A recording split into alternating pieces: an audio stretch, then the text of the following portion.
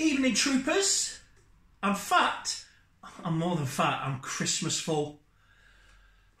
We've had enchiladas for tea, and I'm rammed. I'm up to here.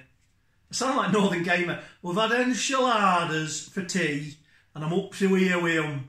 I can't breathe. I'm so full. Oh no, yeah, I'm really full. So I might be a bit hiccupy. I'm a bit allergic and fussing dogs today as well. So bear with. Not at my best. Brains ticking, body falling to bits, which is essentially story of my life. So tonight's video then, what's it all about? I want to talk to you about Stormtroopers. I love a Stormtrooper, always have. My absolute favourite Stormtrooper is the Snowtrooper from Empire Strikes Back. That was the only Stormtrooper figure I had as a child, but it's all you need. I loved the armour design on that. It was a really good departure from the classic, while still looking of the same design lineage, and even more intimidating, I thought. The lack of any facial features apart from the eyes was really intimidating. I went to a game show, geek show for like Warhammer or something a couple of years ago, and the guys from the 501st Legion were there dressed up in the old Stormtrooper gear.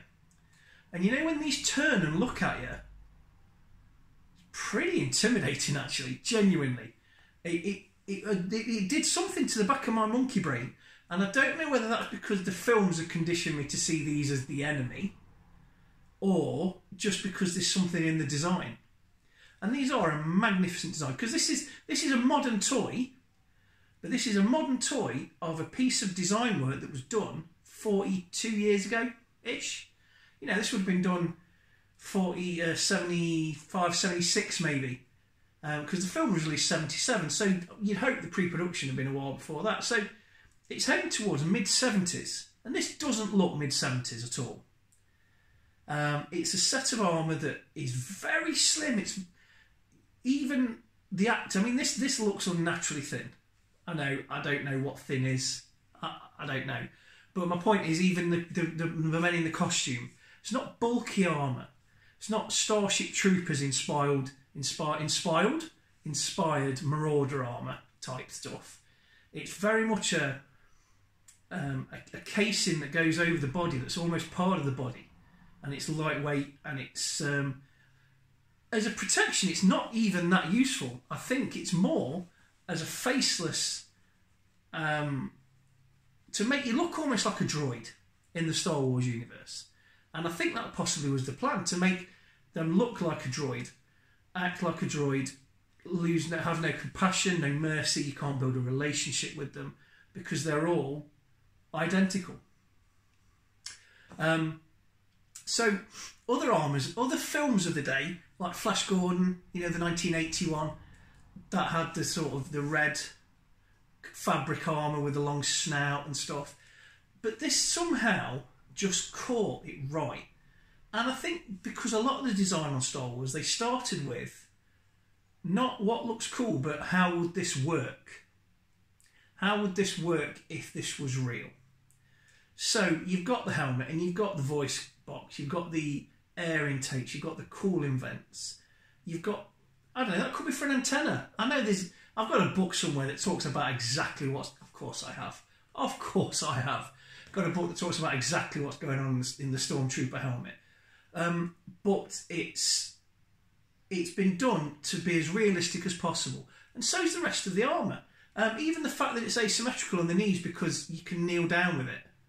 You know, you've got the little bit on the back, which reminds me of always, for some reason, you know, when you see German World War II soldiers, they've got that canister that had the gas mask on. For some reason, it always makes me think, well, he's got that as well.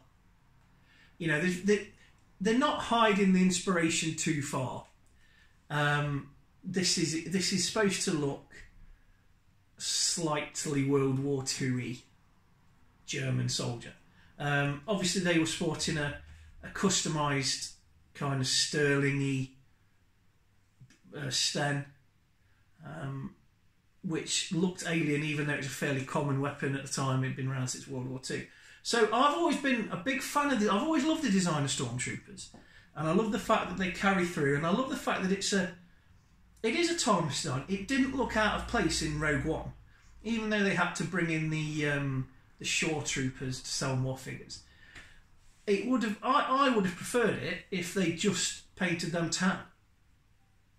And of course, in the new movie, we're getting these but red because they're Sith troopers. Of course they are. Of course they are.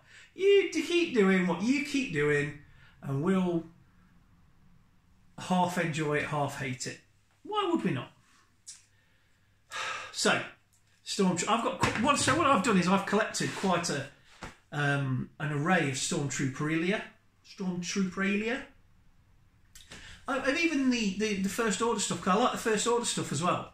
And I've got a whole shelf of First Order Funko Pops. Oh, I told you, full, Christmas full. Sorry. I've got this dude here who's just quite happily changing colour. That's really nice. My nephew Lewis, he likes that at night when he comes to stay, or when he was younger. He likes that because it's like a nice little night light, but it's a bit geeky, because sometimes night lights can be a little bit babyish, but older kids sometimes need them. So that's nice, and it just pulses gentle colours. But that shows the design of the helmet that I really love. It's intimidating. You know, there's a lot going on there. The heavy brow makes it look like it's angry with you. The big black eyes, the accentuated features, they look a bit like mandibles from a big insect. And you know what our monkey brains are like. Big insects just freak us out. So automatically it's put us on the back foot. And the colouring is out there as well. There's, you know, they're bone white, bright white. Films like Crawl and other films, they always have black armour and heavily like plated that moves against each other. There's no moving points on this. This is all just a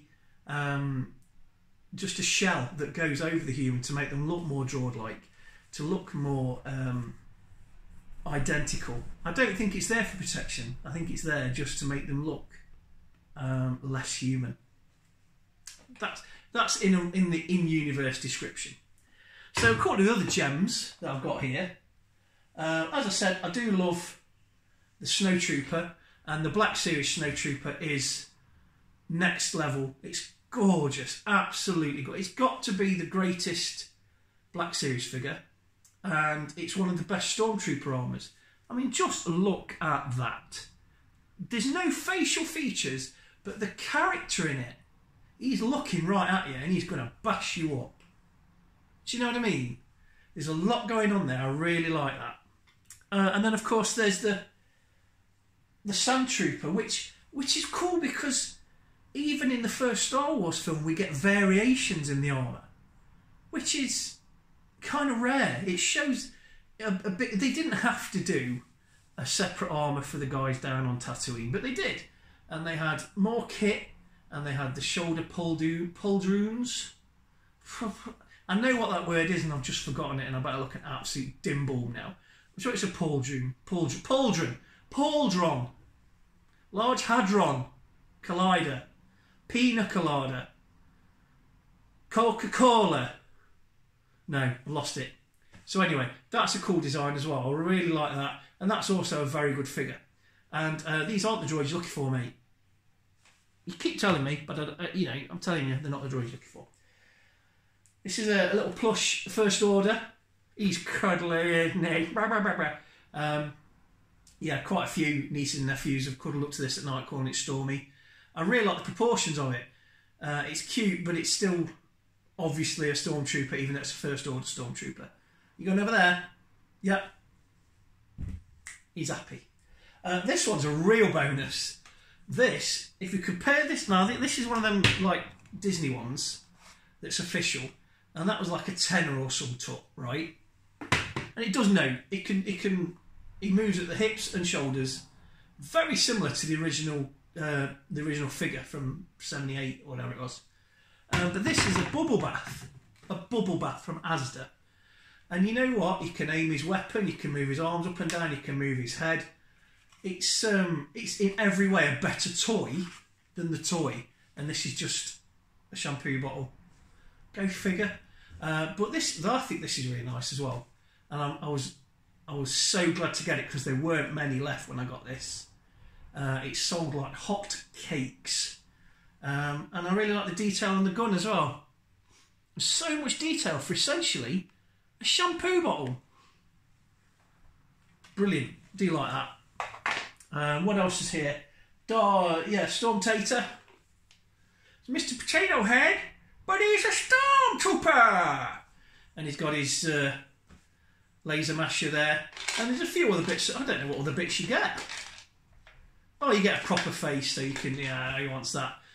So yeah, that's a fun tale. That's getting old now, actually. I bet this is like early 2000s. But that's probably getting up to be an antique in its own right, just like me. He's got an arm off! Be careful! Yeah. Oh, my mother-in-law bought me this. It's a latte up storm. A latte? Is that the correct terminology? A latte up Stormtrooper. And you can turn that on or off. It's up to you. It's got dual mode. Dual mode. So if I do that, it's in complete transient lockout. Turn it back on. And that's either battery or USB. That's a lovely little thing. I love the fact he's so tubby. Look at his belly. Isn't that the cutest? Yeah, alright, we've all had a laugh, mate. I'm fat. So that's that. That's nice. And then what else have we got here? Couple of Funko Pops. Snowtrooper Funko. I don't think Funko Pops suit Stormtroopers, because I think Funko Pops managed to get massive characterisation into very little detail. The problem is, when it's got little detail to start with, they struggle even more. So I think they're only average. I've got quite a few of the first order ones. I think the first order ones lend themselves to Funko Pops better. I do. And then finally, the mug. Really nice for hot chocolate. And this is a proper Lucasfilm. No Disney on this. That could predate Disney. But that's really nice as well. It's a mug. Really nice hot chocolate. Soup. So, that's largely my collection of Stormtrooper stuff. I've got a bit more here and there, but any more are going to get boring. I think it probably got boring anyway. But the long story short of it is, when I was a little boy, I loved Stormtroopers and Luke Skywalker in X-Wing gear. That's all I needed in life. I wasn't a big fan of Han Solo until I got older. Boba Fett, Boba Who.